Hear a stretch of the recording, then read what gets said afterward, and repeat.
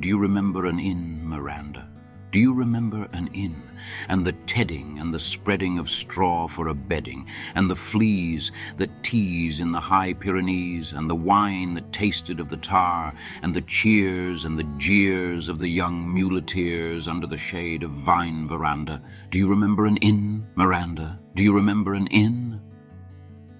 And the cheers and the jeers of the young muleteers who hadn't got a penny and who weren't paying any, and the hammer at the doors and the din, and the hip-hop-hap of the clap of the hands to the twirl and the swirl of the girl gone chancing, glancing, dancing, backing and advancing, snapping of the clapper to the spin, out and in, and the ting-tong-tang of the guitar.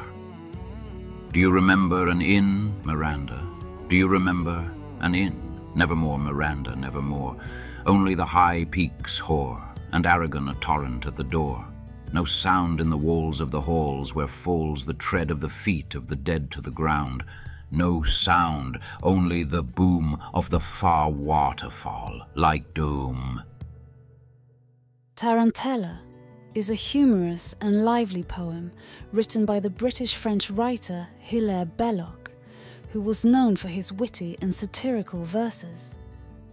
The poem was first published in 1896 in Belloc's collection of poetry titled Bad Child's Book of Beasts.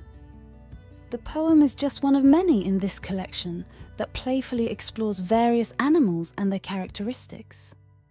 The poem is known for its whimsical and infectious rhythm, making it a favourite among poetry enthusiasts. Hilaire Belloc's Tarantella captures the spirit of the lively dance and the carefree atmosphere of an inn in the Pyrenees, where the narrator recalls the joyous moments of the past.